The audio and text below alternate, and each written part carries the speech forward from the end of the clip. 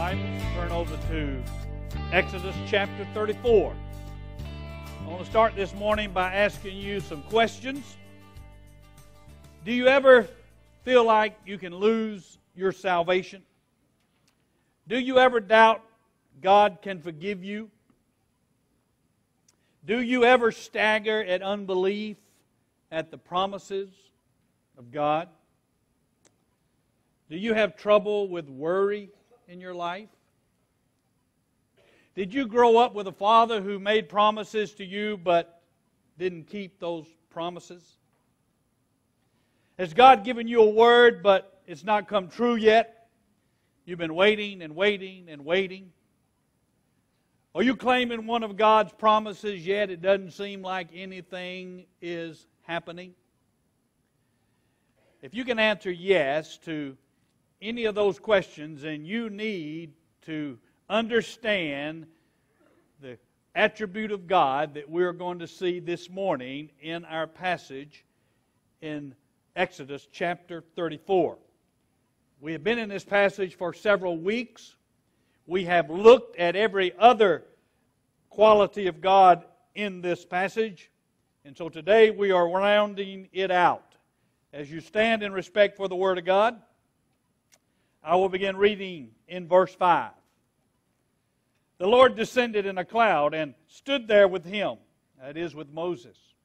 And he called upon the name of the Lord. Then the Lord passed by in front of him and proclaimed, the Lord God, compassionate and gracious, slow to anger, abounding in loving kindness and truth, who keeps loving kindness for thousands, who forgives iniquity, transgressions, and sin, yet he will by no means leave the guilty unpunished, visiting the iniquity of the fathers on the children and on the grandchildren to the third and fourth generations. Moses made haste to bow low toward the earth and worshiped. You may be seated. Today we're going to see God as the one who is abounding in truth. God's truthfulness, God's faithfulness. And we're going to be answering several questions in our look at God's truthfulness. The first question is, what does God mean when He says He is abounding in truth? There are three things I believe God is saying. First, He's saying that He is infinitely dependable.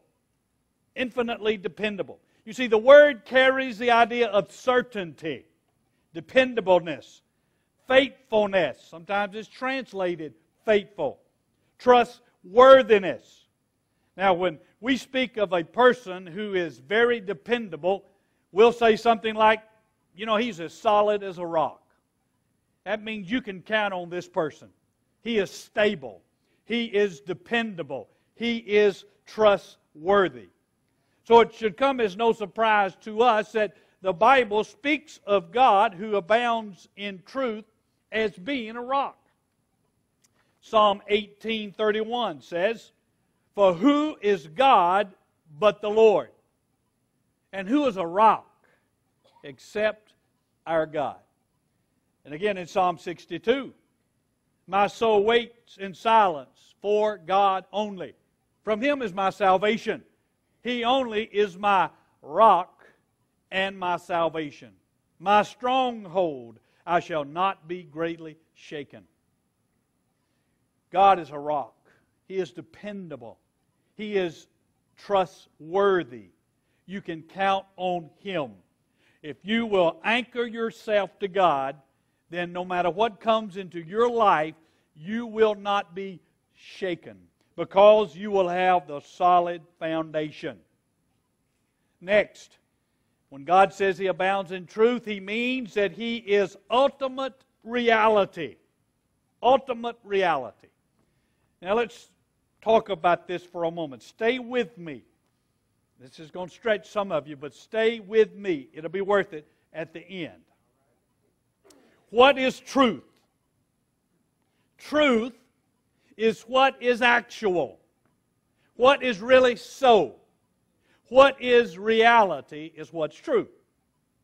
If I say right now it's snowing outside here in Mableton, that's a lie. That's not true because that's not reality. You understand? Now, if I say here in the Eastern Time Zone it's 11:27 and 27 seconds, that's true because my watch is an atomic watch. It sets itself each day by a signal sent out from Colorado, I think at the Naval Observatory, and so it's accurate. That's true. All right, you got me now? So truth is whatever is real, whatever is so. So to say God is truth is to say God is real, that He is reality. God is actually so. In fact, God is ultimate reality because God is the reality that created all other reality. He is the most real, most substantive thing that there is in the entire universe. Now, we have a little problem with that because we think of things being real as things we can see, things that are in the physical world. But I want you to know the spiritual world that you cannot see is actually more real and substantial than the physical world you can see. Because God is spirit, and there is no reality greater than God. He is a reality in which all reality is dependent, both for its existence initially and continually. If God did not keep everything in reality going, it would cease to be. The writer of Hebrews says that Jesus upholds all things by the word of His power. Scientists get down to the atom and they see the electrons and they see the neutron and they see the protons and they say, you know, we don't know what keeps it together, what keeps it from flying apart. Now you and I know it's Jesus that upholds all things by the word of His power. Everything that you and I know, that God continually keeps it going. If He but would let go for 1 nanosecond, nothing would exist at all. He is ultimate reality. In John 14:6, Jesus says, I am the way, the truth, and the life. No one comes to the Father but by me. Jesus says, I am ultimate reality. I am the truth. And so when God says that I'm abounding in truth, He's saying, first of all, that He is infinitely dependable, trustworthy, solid as a rock. And that He is ultimate reality. The third thing that I believe God is saying when He says that He is abounding in truth, He is saying that He always speaks the truth and He cannot lie. Hebrews 6 tells us this. So that by two unchangeable things in which it is impossible for God to lie. Now let's think about that for a moment. Why is it impossible for God to lie? I mean, does not the Bible say somewhere else, all things are possible with God? And yet now we're saying it's impossible for God to lie. How do those two things fit together? Simply put, it's impossible for God to lie because when God says something, it becomes reality. Now, see, I can say it's snowing outside, but it's not snowing. That's a lie.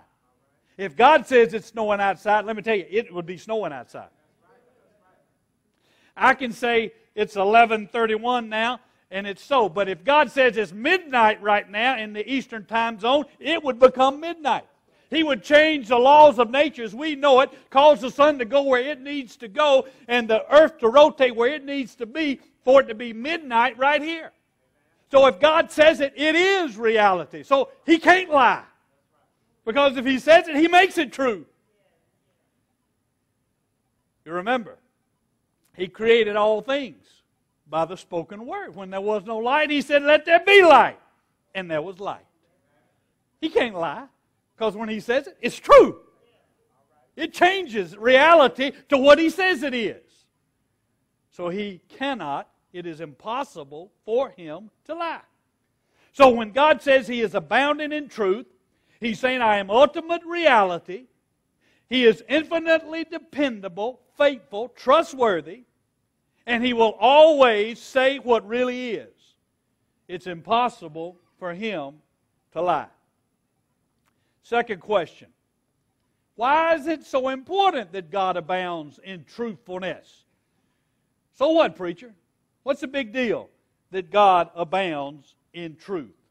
Well, first of all, if God lies, then many of his attributes would cease to be. Think about it. If God lies, he cannot be holy. If God lies, he cannot be righteous. If God lies, he cannot be perfect. If God lies, he cannot be loving. If God lies, we don't know that any of his attributes are true. If God lies, then all that we understand about him must come from our experiences of him as we see him. If God lies, then we can't count on anything that he says about himself to be true. If he lies, we do not know that he's all-knowing. We would not know that he is loving. Do you think those parents of those 20 children in Newtown, Connecticut, if they were judging God and what he's like by their experience today, would they say God is loving? If all we had to determine what God was like is our own experiences and how we interpret those experiences, everybody would have a different view of what God was like. And that's why those who reject the Bible in our modern day have so many views of what God is like. Because the only thing they can go on is their experience. And when they look at what's going on in their life, then they try to make up and determine what God is like by that. There's no objective standard. To each his own. So if God lies about anything, and everything that he said about himself might be a lie. So it's very important that God abounds in truth, or his attributes and the God as we know would cease to be. Secondly, it's important that God abound in truth because truthfulness is the basis of relationships. Relationships are built on truthfulness. How many marriages have been destroyed by lies and deceit? I was talking to a man just this week who admitted to me that his marriage had fallen apart and crumbled because of his lying to his wife. It takes years to rebuild a trust once it has been broken. If I don't trust you, I'm not going to give myself to you. If I can't trust you, how can we have a true friendship? Relationships are built on mutual trust. Think of how many parent-child relationships have been damaged and weakened by lying. Now, young children are going to lie to you. That's just their nature. But you've got to work on that and get that out of them. But now, by the time they get to be teenagers, they need to be telling the truth. And when you lie to your parents' teenagers and they find out, guess what it does? It hurts that relationship. Because if they can't trust you, then they can't let you out and do things because they don't know what you're going to do. And let me tell you, it takes a lifetime to build trust, but it only takes one time to destroy it, doesn't it? It is very important that we be trustworthy, that we be truthful, because dishonesty, lying, destroys relationships. Now, if this is true on a human level, and of course it is, how much more true is it so on the divine level? How in the world could we have a relationship with God if He lied to us? How could we trust Him for our salvation if He lied to us and we didn't know if what He said was true? How could you surrender to a God who lied to you? You wouldn't even know what He was like. Why would you surrender to Him and give your life to Him? Why would you? I mean, how in the world can we know that our sins are forgiven if God lies to us? We couldn't. And so it is crucial. It's not just a good thing that God's abounding in truth, that God cannot lie. It is essential to our relationship with Him. It is essential to our Christianity. It is crucial to our eternal life that we have a God who will not, cannot lie, but is abounding in truth. That brings to the third question. What does God's truthfulness mean to us? All right, He's truthful. It's important that He be truthful, because if He's not, then we don't really know He's God and what He's like. We can't have a relationship with Him. But what else, preacher? What does it mean to me? Well, first, it means that the Bible, God's Word, is absolutely true in everything it says. In 2 Timothy 3, we read, all Scripture is inspired by God. And that word in the Greek is God-breathed. It's a word for God and the word for breathe. Now, that's not an English word for that, and so when the English translate it into English, they put inspired. Probably would have been more accurate, expired. But the morticians took that word away from us, so we can't use it. But it is God-breathed, that God breathed out His Word. And in the Scriptures, God's breath is synonymous with God's spoken Word. In Psalm 33:6, by the word of the Lord, the heavens were made. By the breath of His mouth, all their host. Now, Hebrew parallelism, you find that in many of the poems, the Psalms. That means that the first line and the second line mean the same thing. You're just saying it differently. You see, to say the word, by the word of the Lord the heavens were made, and to say by the breath of His mouth all their hosts is to say the same thing in a different way. But what I want you to see is that breath and word are used interchangeably. They are synonymous. Now, I want you to put your hand right up here at your mouth. Come on, everybody do it. And I want you to say, God breathed. Now, did you feel that air coming on your hand? You've got to breathe to speak. What enables you to speak is the air going over your vocal cords. And so, when God breathed, God spoke. And so to say the Bible is God-breathed is to say the Bible is God-worded or God-spoken. And remember, if God says something, it is reality. And that's why we can count on His Word. If God says it, it makes it happen. It makes it so. And so Jesus said about the Scriptures in John 17, sanctify them in the Word. Your Word is truth.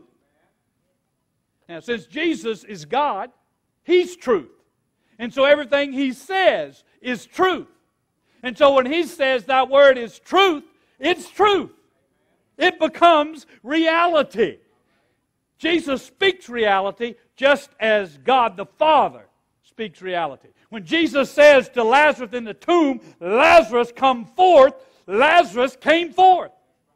If Jesus had not called Lazarus, but just said to that tomb, come forth, then every person who had died and been placed in that tomb would have come forth. Because He created reality when He spoke. Because He's God. So it is important to us that the Bible is truth. And it is truth when it speaks on matters of theology, when it speaks on matters of science, and when it speaks on matters of history. You see, there are those who would want to say, well, I will grant you the Bible's true when it speaks on theological matters, but not historical or scientific matters. Now, I'd be the first to admit the Bible is not a science book.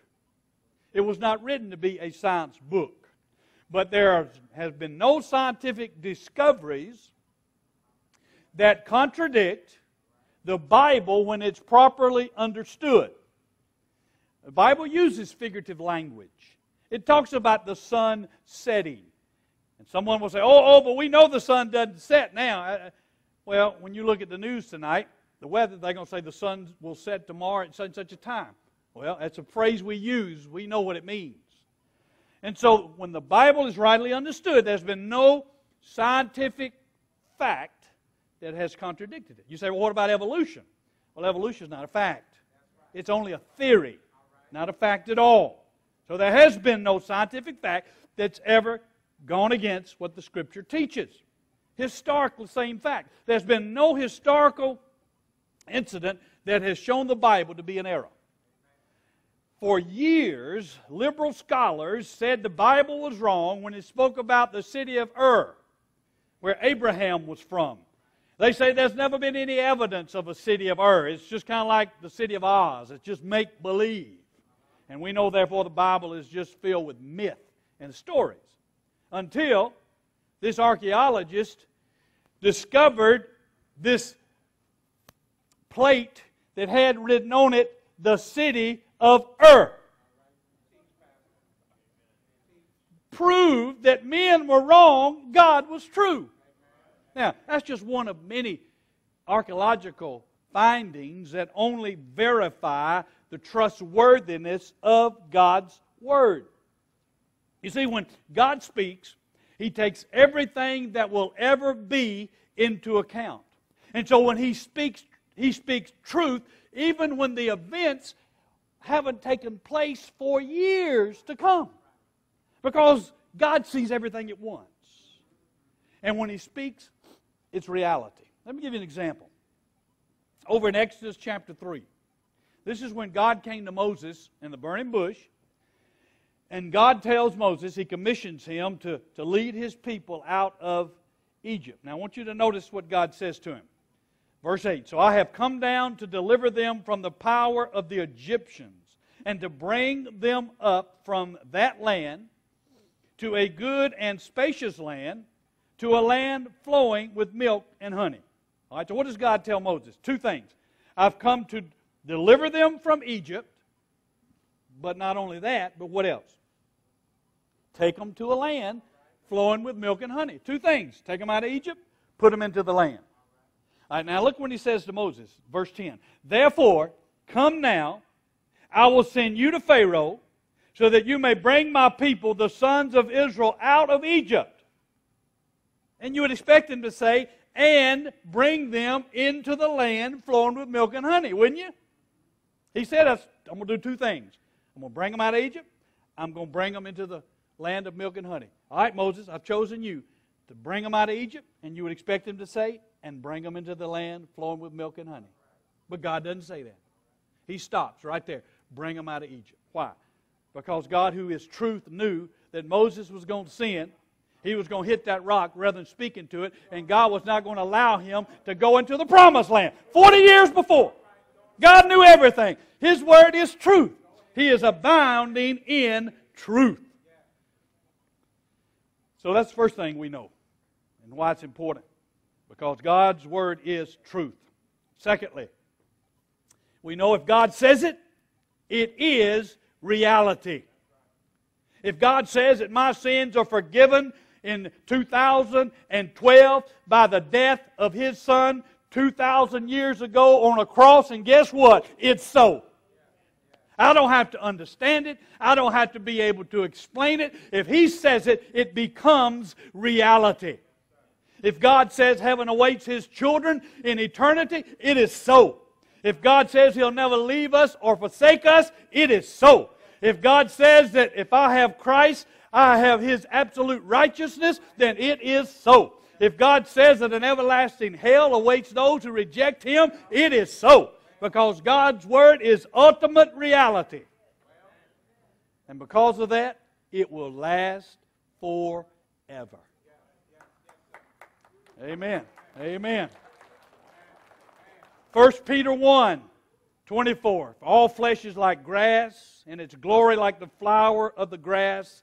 The grass withers, the flowers fall off, but the word of the Lord endures forever, because it is ultimate reality. Thirdly, you can depend on God to keep His promises to you. You make sure that it's a new covenant promise. You can't go pick up one of the old covenant promises in the Old Testament.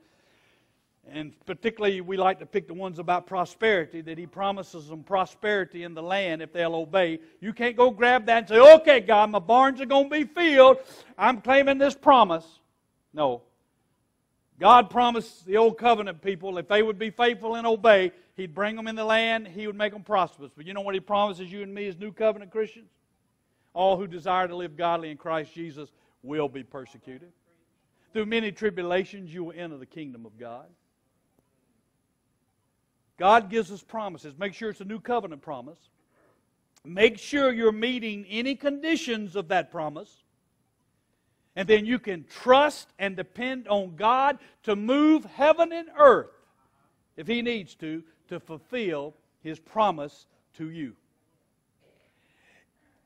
If it appears God is not being truthful to you, guess what? The problem's on your side, not His. It's on your side, not His. I remember after we had 3 daughters, God gave me a word that I was going to have a son. So when Terry became pregnant with our 4th child, we knew it was going to be a son. We didn't even pick out a girl's name. No need to. It's going to be a son. I was in that delivery room as I was with all of them. And when that baby came out, it was a girl. I mean, I actually said to the doctor, I said, "Is there another one up there?" Because God had told me it was going to be a boy. Now, I never doubted God's truthfulness. I knew I'd made a mistake. I knew somehow, somewhere, I had messed up. I didn't blame God. I knew He had told the truth. Somehow I'd either misunderstood what He'd said or something else, but it wasn't Him.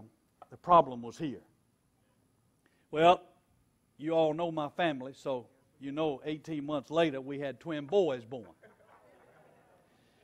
God said your timing was off. See, you thought your time, it was my time, not your time. My way, not your way. After those boys were born, a guy in my church needed a kidney transplant, and his wife said, "Get the preacher to pray for you, and you'll get 2 kidneys."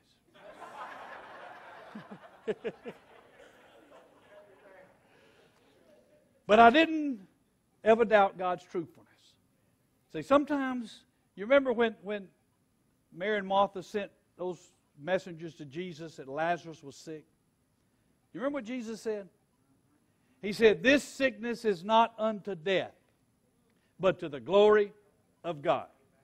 So those guys went back and they came to Mary and Martha and said, "We got good news." Jesus said, this disease is not unto death, but to the glory of God. And then Lazarus died. Now, what do you think they thought? But you and I know the story, don't we? He is the resurrection and the life. He had a greater blessing in store. He came and raised Him from the dead, that He might be glorified. More glory than raising up a sick man, but raising a man from the dead.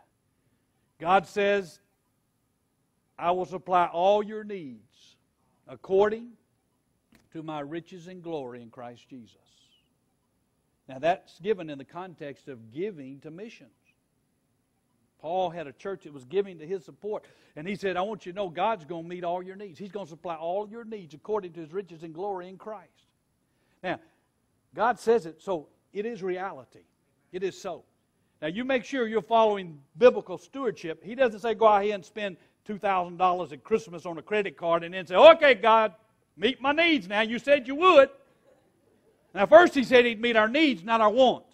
So you got to first get that straight. Is this really a need or just a want?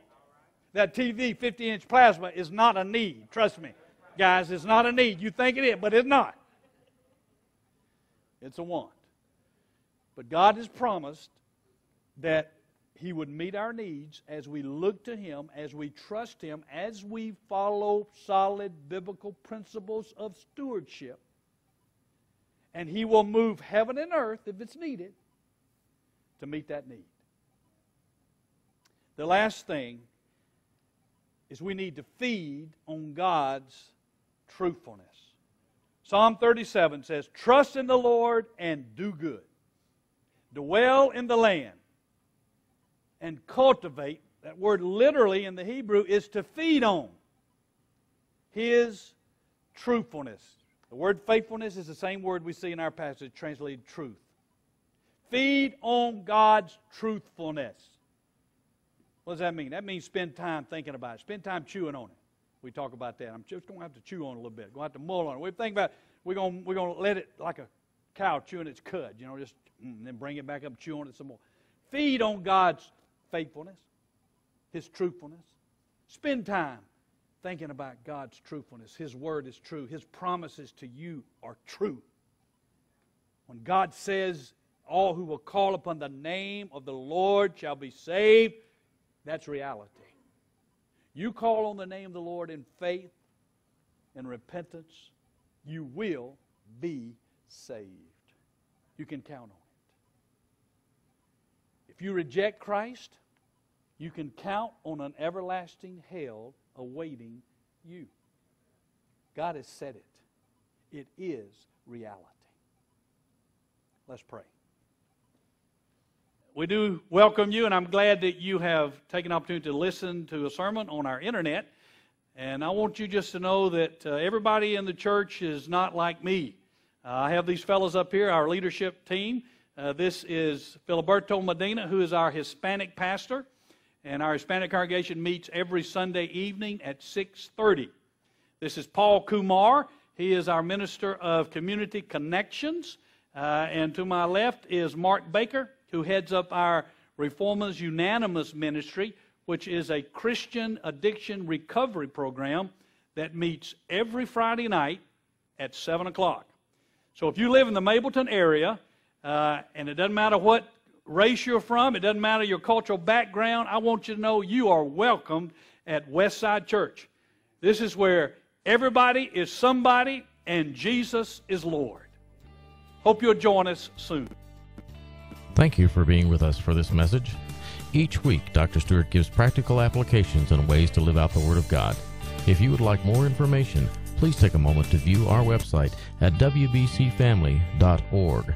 That's wbcfamily.org.